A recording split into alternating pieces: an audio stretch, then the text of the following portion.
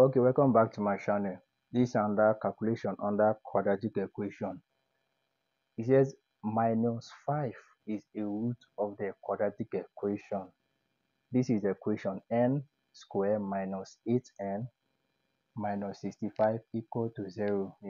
They have given us one root, so we are asked to find the next root. Let's use a formula method to solve or to find the second root.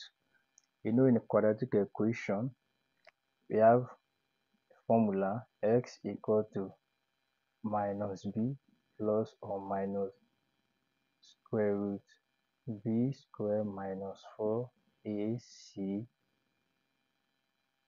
all over 2a, right? Okay, let's substitute. Let's make our a equal to 1. A is the first one, b is the second one, and c is the third one. So our a here is n.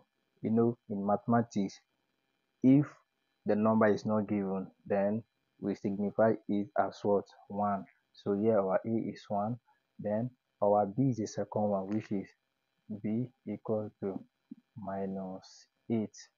There is minus sign here. Then c is the third one, and c equal to minus 65. Okay, so let's substitute them in this equation. So x equal to minus, our b here is minus 8, right? So bracket open, minus 8 plus or minus square root.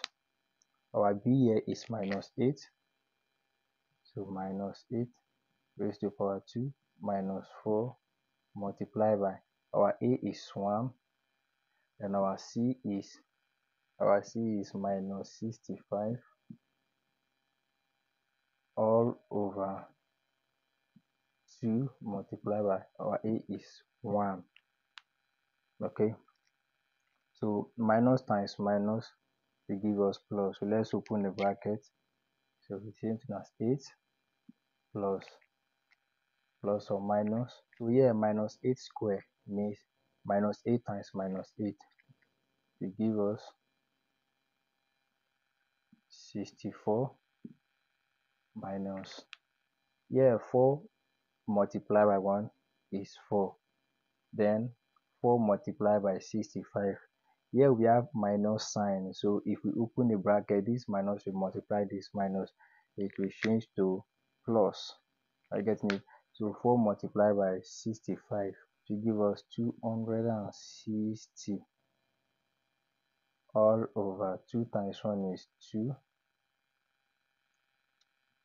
So 8 equal to 8 plus or minus,